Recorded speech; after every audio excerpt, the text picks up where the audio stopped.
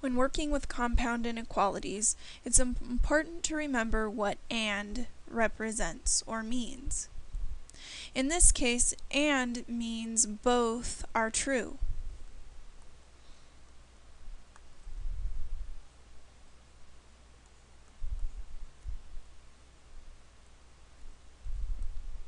So, if you have two inequalities and you solve them, you have to find where both inequalities are true. First, we'll solve the inequalities and float them above the number line. Then we'll use the overlap in our interval.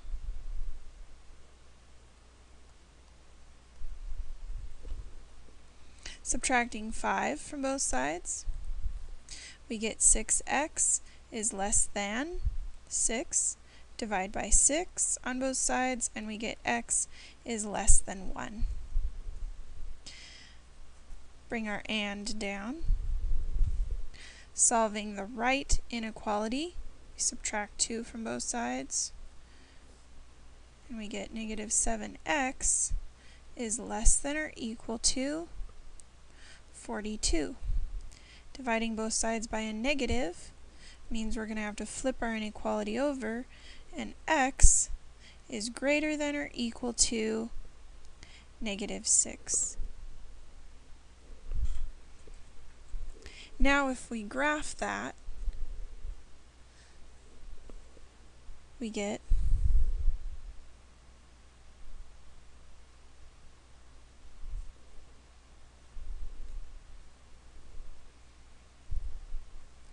x is less than 1, so we'll call this 1, and it'll be an open dot heading to the left. X is greater than or equal to negative 6 means that somewhere over here at negative 6 we'll have a closed dot heading to the right. Now we have to determine where they overlap. Here and here are where the two ends of their overlap are. So if we graph the overlap, we get a closed dot at negative 6 and an open dot at 1. So the inequalities, the "and" inequalities, are true between negative 6, including negative 6, and 2, 1, not including 1. So the interval is bracket negative 6, comma, 1, parenthesis. That's the interval where this "and" compound inequality is true. In example 2, we'll go ahead and solve this one as well. Adding 10 to both sides, we get 11x is greater than 3x plus 8. Subtract 3x from both sides, and we get 8x is greater than 8. Divide both sides by 8, and we get x is greater than 1. On the other side, we distribute the 2 through in the grouping, and we get 10x minus 6 plus 2 is greater than or equal to 18x minus 52.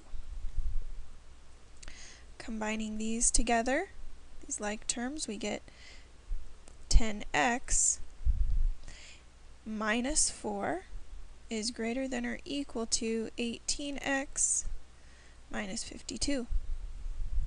Subtract 18x from both sides and add 4 to both sides, and we get negative 8x is greater than or equal to negative 48. Divide by negative 8 on both sides, and we get x is less than or equal to 6. Since this is an AND compound inequality, we have to remember that it's where these two overlap. So let's go ahead and graph it.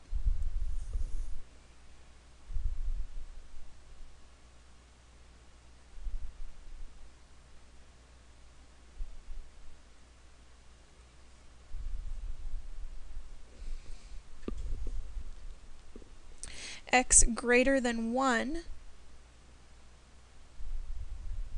let's call that here. It's an open dot heading to the right. And x less than or equal to 6. We'll call this 6 here. And it's a closed dot heading to the left. Where they overlap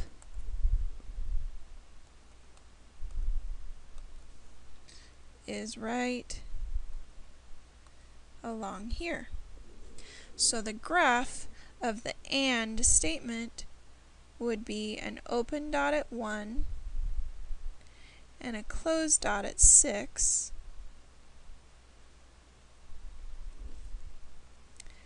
And the interval that is true is a parenthesis 1, comma, 6 bracket. So the interval is from 1, not including 1, to 6, including 6.